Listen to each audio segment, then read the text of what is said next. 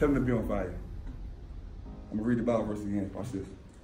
So also the tongue is a small member, yet it boasts of great things. How great a forest is set ablaze by such a small fire. The tongue is small, right? But it's powerful.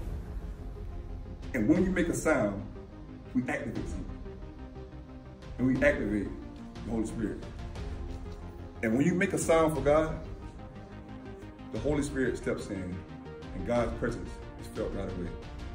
I need your generation to be on fire about God. Like, I need you guys to leave here and be brave and take people with you and make a sound for God. I need you guys to be brave and get people that's not in here today and go make a sound about God. Because when your generation get on fire about God, that sound will be heard throughout the whole world.